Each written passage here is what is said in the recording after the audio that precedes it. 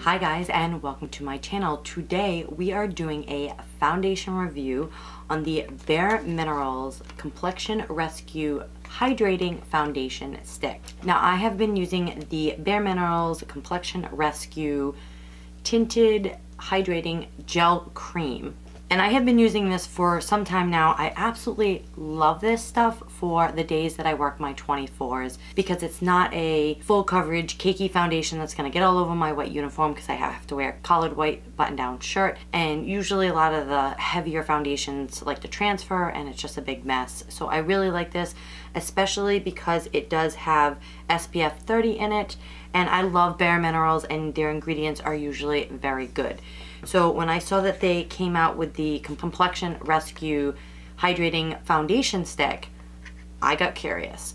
So I went to Ulta last night and I tried to match myself the best that I could.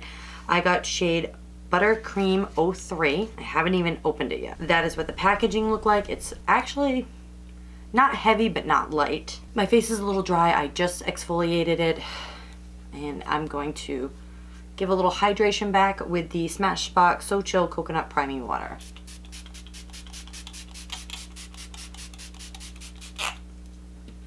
Okay, I'm just gonna let that sink in. All right, so the next thing I'm going to be using is a pore filling primer. I'm going to be using the Tatcha Silk Canvas. Now, if you haven't seen my video, I did a video to see if the e.l.f. Putty Primer was a dupe, and that stuff worked really well, especially because it's only $8 and I think this is like $54. And I've been using this primer for a long time, so I trust it. I want to use things that I know work for me with other foundations. So the next thing I'm going to be doing is the Cover FX Gripping Primer. I heard this is a very dewy foundation and this stuff works really good. You have to warm it up between your fingers and then apply it over your face. I really have noticed that as long as it's not a extremely matte foundation, this works great. If it's really matte, I noticed that it kind of really dries me out even more than I normally am. And it makes it really sticky, which is nice. So I'm going to zoom you in a little bit so that way you can get a close-up of me applying this foundation. Okay, so now that you're nice and zoomed in, we'll get started. I'm going to do this side with the Beauty Blender and this side with the brush. I'm actually going to be using the Flower Beauty 3-in-1 sponge, and I'm going to do one side at a time. This feels really creamy. Alright, and I'm just going to work this in. Now I do know from what I read, this is not claiming to be a full coverage foundation at all. This is a very light foundation coverage. I think it's buildable, but we'll find out. I'm going to try to see if I can build it up a little bit more.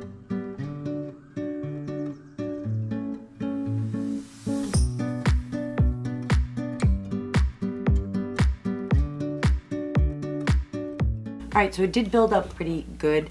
It didn't make it into a medium coverage, but it did cover up those little hyperpigmented spots that I have on my face. So I'm going to be doing this side with the brush.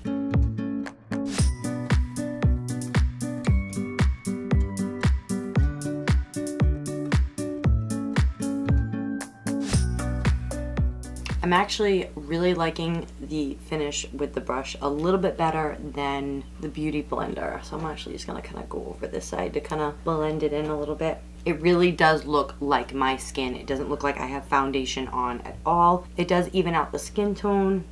You still can see your blemishes and, you know, some of your spots, but they're a lot harder to see. It is slightly tacky. I am super dry, by the way. You are probably going to see a little bit of flaking on my forehead and on the side over here. I tried to exfoliate as much as I could. Let's see if I can build it up a little more on this side with the brush. Just feel like the brush gave me a much better finish. Yeah. Yep, I definitely like the way that looks with the brush. Okay, so before I put any powders on, I'm going to give you a quick close-up of what the foundation looks like after application.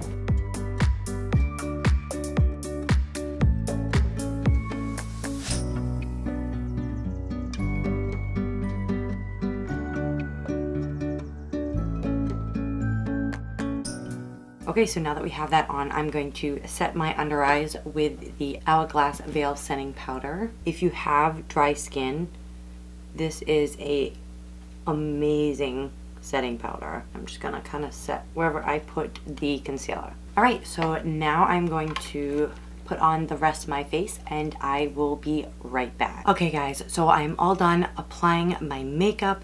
I did my eyes. Now, I will tell you that I had to stop in the middle of doing my makeup, take care of my son and put him down for a nap and all that jazz. So I had the makeup done and finished at 1 o'clock and it is already 2 o'clock. So I've actually already had this foundation on for over an hour, but I did do a close-up so you will see what it looked like right after I applied the makeup. So I'm going to wear this for at least 8 hours, if not longer. So far, I will tell you first impressions that it looks like my skin. It is very natural looking, very dewy looking. I absolutely love that in a foundation. I do appreciate the full coverage, medium to full coverage foundations where it gives you that perfect, flawless, Instagram looking face. But on an everyday basis, I really don't need it. And I will see you during the check-ins and at the end of the night for my final thoughts.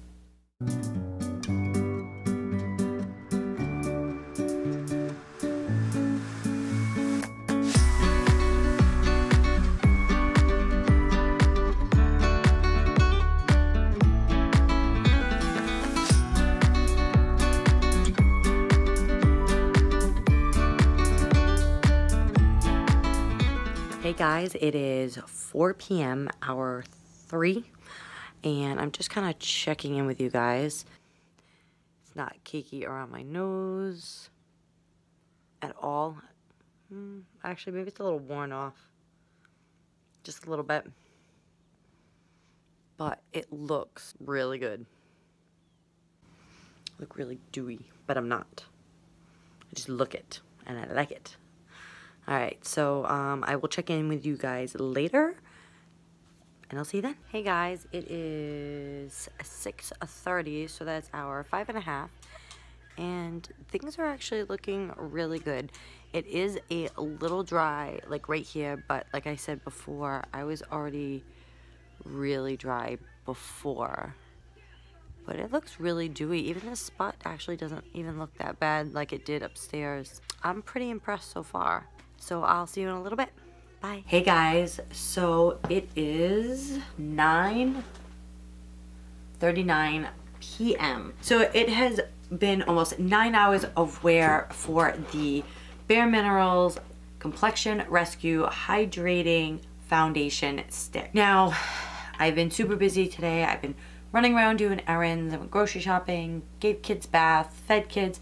I've ate several times, so I'm going to take a close look and give you my final thoughts on this foundation. There are only 2 problem areas that I see. One is right by my chin. It is all broken down. You can see that there are spots missing. It's kind of broken up. Tonight I was having asparagus that was baked in olive oil and I didn't realize how much olive oil was on it and it was getting all over my face. So I am really not surprised that it broke down right here because that is where I was wearing my food. I'm just being honest. Right here, it is a little bit broken up on this side. It is fine on this side. I've got no issues there. Crusty around my nose. It looks a little bit dewy on me, but I am not oily at all. Actually, if anything, I'm actually more drier than I normally is, which is pretty dry because I'm really dry all the time. For some reason, I don't know why, but like, and I didn't use any retinol or anything, but like my skin was like peeling on my forehead and under my eyes. So I'm actually not surprised that it did break down a little bit over here. Throughout the day, throughout the checkings, it looked great. It looked fabulous on. You couldn't even really tell that I was wearing foundation. Now that it's kind of like had it, it's done, it's breaking down. Now you can tell I'm wearing foundation. If you are a medium to full coverage girl, you're probably not gonna like this. This is a very dewy foundation. If you have oily skin, you probably will not like this foundation. I don't think it's a very long lasting foundation. I mean, I will try this out again tomorrow when I'm at work and I work 24 hours and I will let you guys know. I will actually do a small clip after this foundation is gone from the tip of my nose. It's all crusty around the edges of my nose, and it is completely all falling apart around my chin. But like I said, I had olive oil like all over my face, but that doesn't explain here, you know. And like I said, I'm really dry, and that I will put it on tomorrow, and I will wear it for a couple hours tomorrow with a more hydrating primer, because I didn't really wear a hydrating primer. All I wore was the Tatcha silk canvas to kind of fill my pores, and then the gripping primer to try to see if it lasted longer. So I will give you a quick update after this.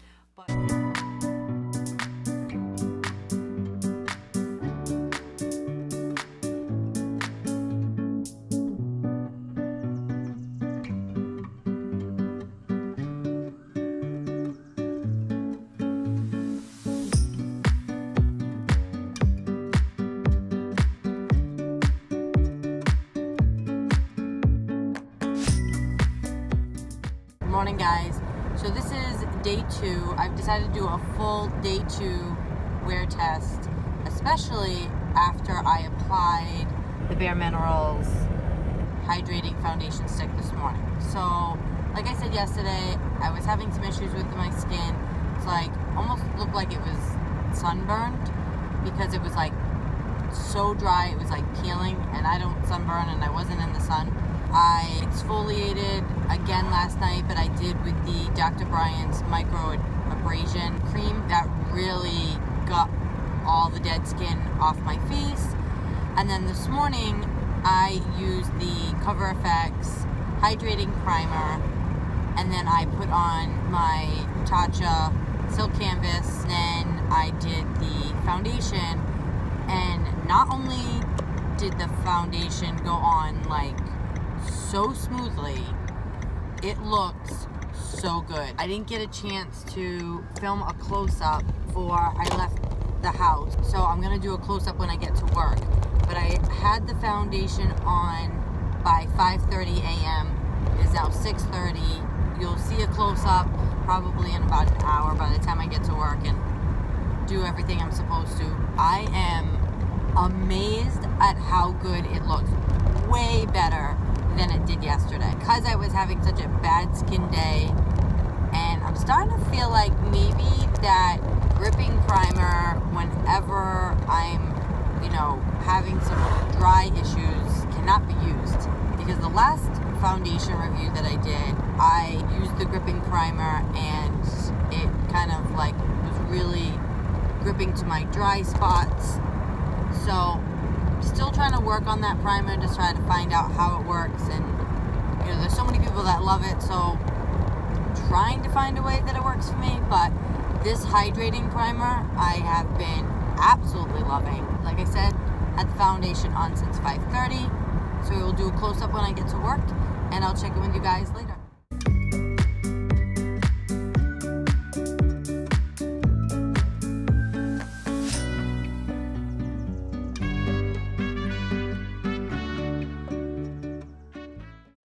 Hey guys, it is almost 6:30, so that means I have had this foundation on for 13 hours, and this time around, way better. You can still see some of my texture through here. It really hasn't wore off. It's just those are my red spots kind of coming through. It actually wore off right here and a little bit right here. My nose, not so much. I got quite the highlight, and a little bit right here. But this is not a full coverage foundation, so you know, you are gonna see imperfections, you know, peeking through. But this is not dewy. It's just highlight and just the way the light is hitting me. But I am way more impressed in the lasting power of this foundation today than I was yesterday. And like I said, yesterday my skin was horrible. So I really think that between being that dry to the point where my skin was like peeling, and then using the gripping primer with my, you know, skin was so dry. I didn't really use a hydrating primer because I was thinking it was a hydrating formula, but I'm gonna give this a thumbs up. I'm really glad that I wore it again and was able to do a wear test this time for you guys. So yeah, I'm really happy. and I hope you guys enjoyed this video. Make sure that you subscribe and make sure that you give this video a thumbs up if this is the type of videos that you like. Ring that little notification bell so that way you get notified every time that I upload a video. I have a bunch of new videos already in the queue, ready to be uploaded, so please join my little family. We're already over 130 subscribers, and once we reach 200, I'm going to be doing a big giveaway. The details of the giveaway are in the description box. Alright guys, thank you so much for joining me today, and I hope you have a fabulous day, and I'll see you on the next one. Bye!